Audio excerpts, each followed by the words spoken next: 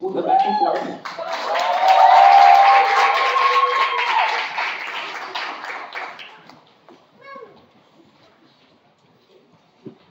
Hello.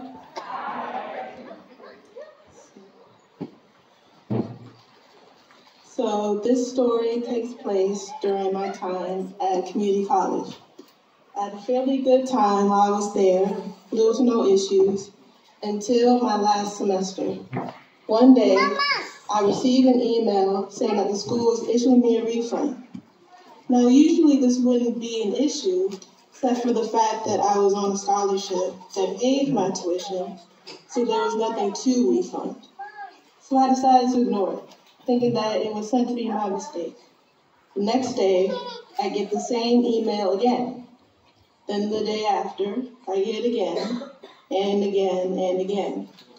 Eventually, a week has gone by, and I've gotten the same email at exactly 8 p.m. every day.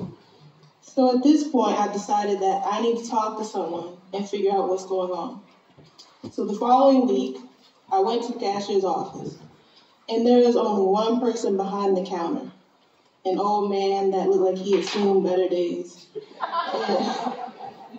And we'll call this guy Gerald. And after waiting a few moments, Gerald called me up to the counter. And after I explained the situation to him, he looked at me as if I had suddenly grown 3 new heads. And I knew this wasn't a typical ask, but come on, man, I don't want to be here any more than you do. So Gerald sighs, and at a snail's pace moves over to his computer. It was this huge, arduous task. Because how dare I ask him to do his job?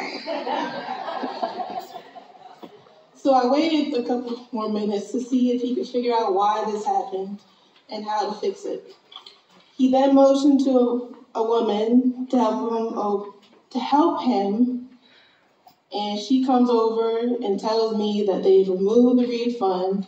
I quickly checked my phone and looked to my account and see that it had, in fact, been removed.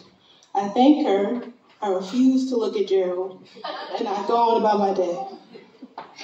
A week or so later, I got an email. Same thing, different day, that the school owes me a refund. And, okay, I know what some of y'all might be thinking. Girl, just take the money and go. But here's the thing. I don't want to get in any trouble with the school by taking money that doesn't belong to me. I just want to finish the semester and get my degree.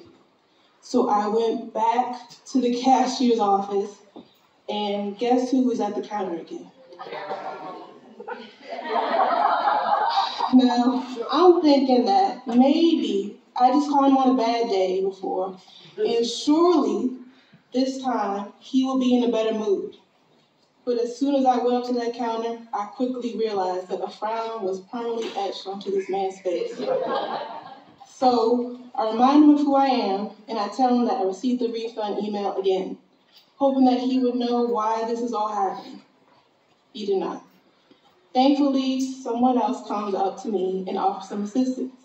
After explaining the situation again, she goes to my account, sees what's going on, and tells me that there was a malfunction in the system, whatever that means. She then removes the refund from my account, and I hesitantly thank her and leave, hoping that I will never have to step foot in this office again. So after all of that, a couple more weeks went by, and it seemed like the issue had finally been resolved. But then, on graduation day, I got an email. Thank you.